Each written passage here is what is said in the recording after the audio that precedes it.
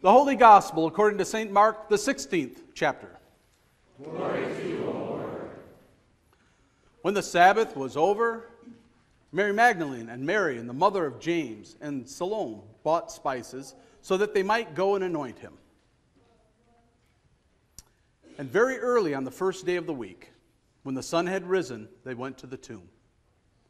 They had been saying to one another, "Who will roll away the stone for us from the entrance to the tomb?" When they looked up, they saw that the stone, which was very large, had already been rolled back. As they entered the tomb, they saw a young man dressed in a white robe, sitting on the right side, and they were alarmed. But he said to them, "Do not be alarmed. You are looking for Jesus of Nazareth, who was crucified. He has been raised. He is not here. Look, there's the place they laid him. But go, tell his disciples and Peter that he is going ahead of you to Galilee. There you will see him, just as he told you." So they went out and fled from the tomb, for terror and amazement had seized them. And they said nothing to anyone, for they were afraid. The Gospel of the Lord. Praise to you, Lord.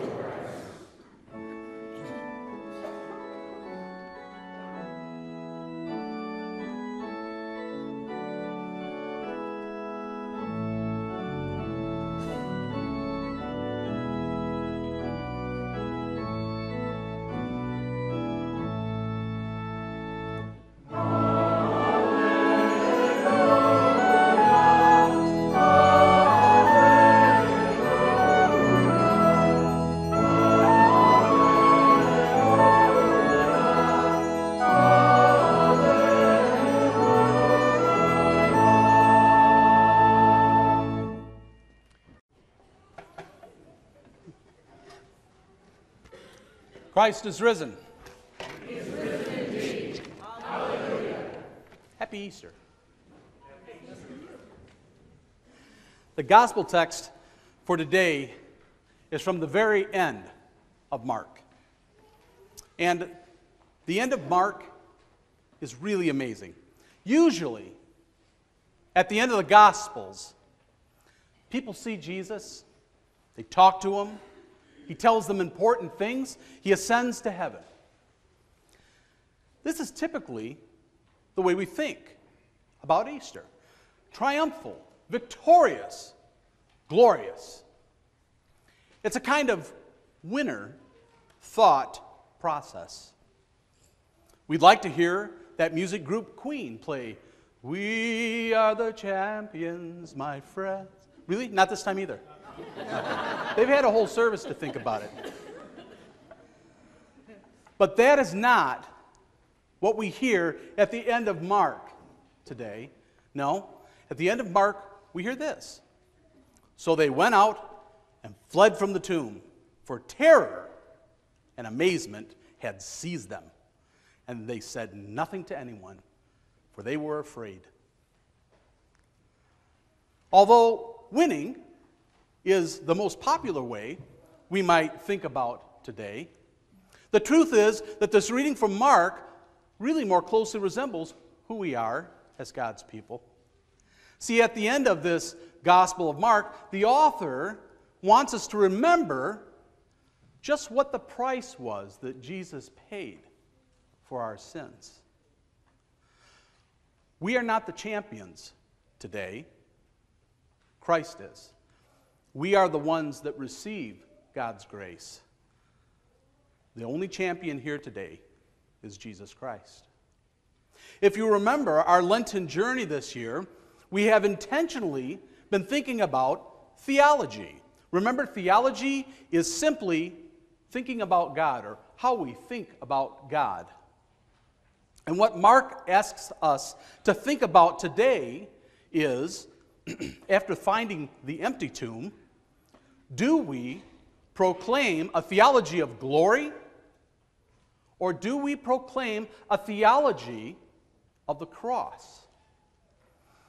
A theology of glory would have us thinking about God in a way that emphasizes human effort And we would conform then to the cultural expectations of God and to the cultural expectations of other believers.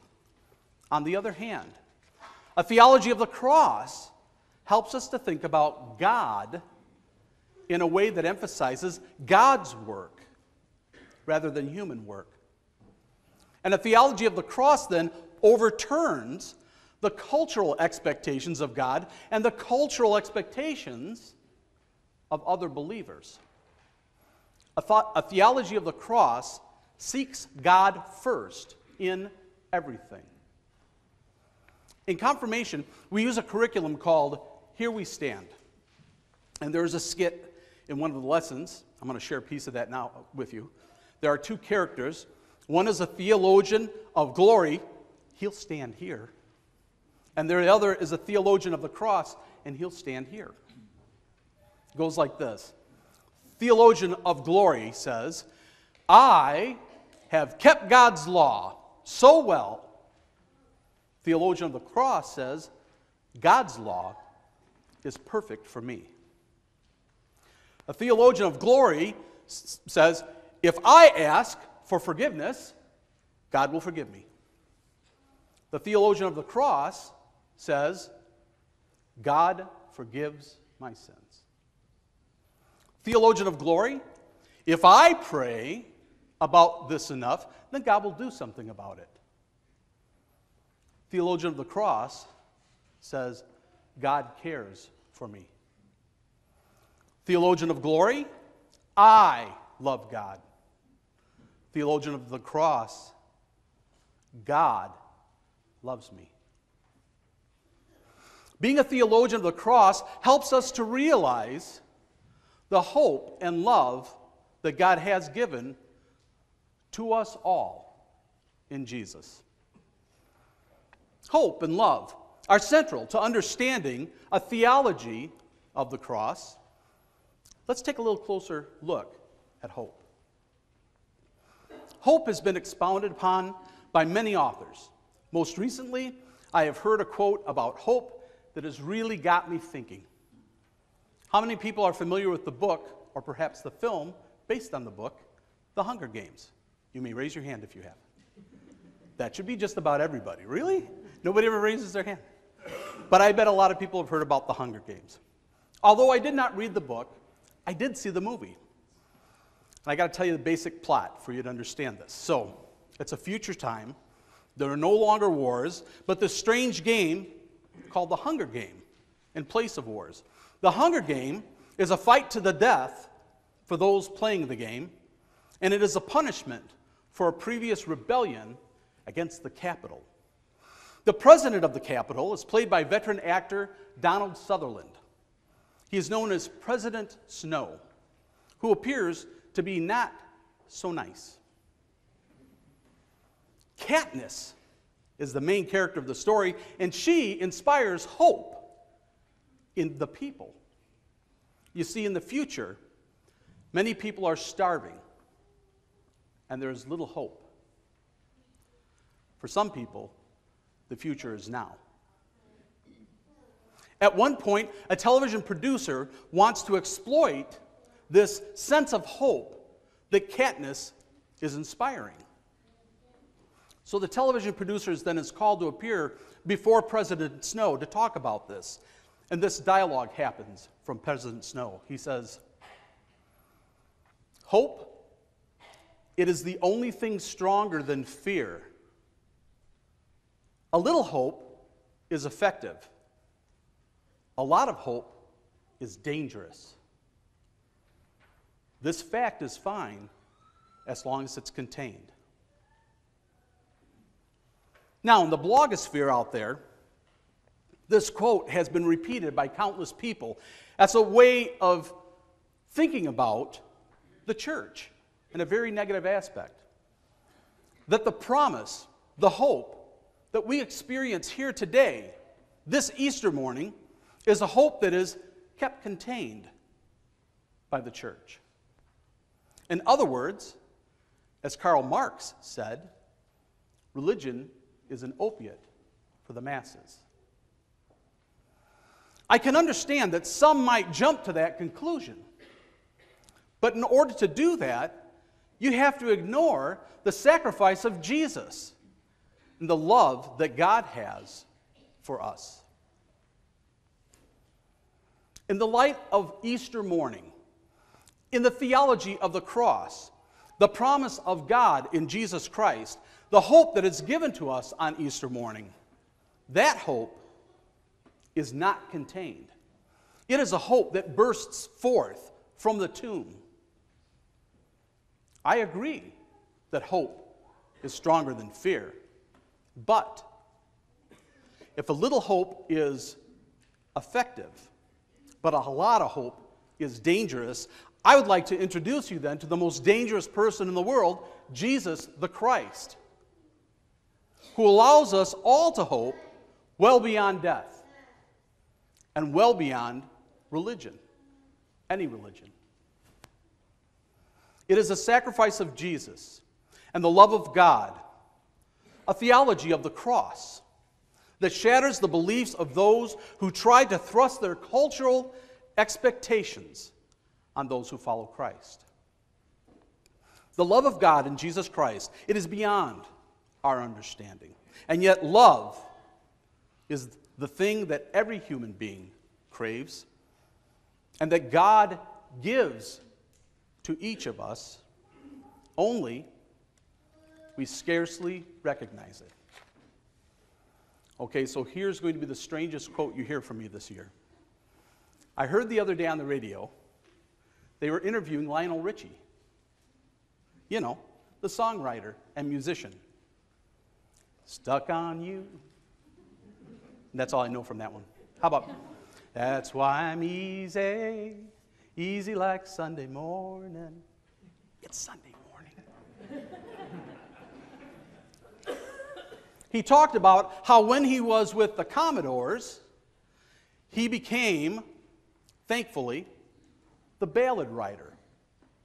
The other guys worried about the funky tunes, and he got to write all the ballads. He says he understood something about the world that made it easy for him to write all those famous love songs. Lionel says, "See, I think the whole world is dying to hear someone say, 'I love you.' I think the whole world is dying to hear someone say, 'I love you.'" And I certainly agree with that. But I wonder sometimes if we as Christians are not listening close enough, because God tells you, "I love you," every time we look at the cross.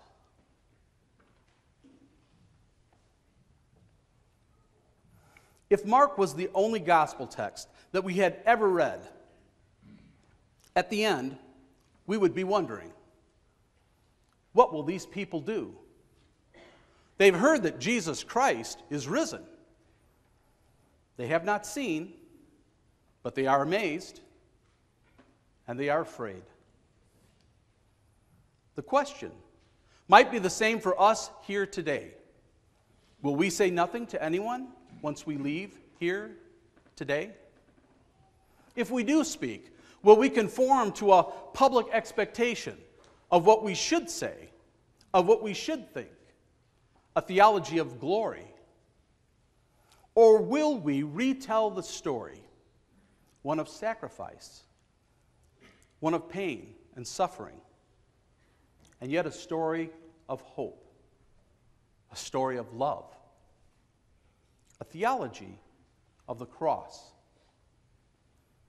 Are we willing to live that story?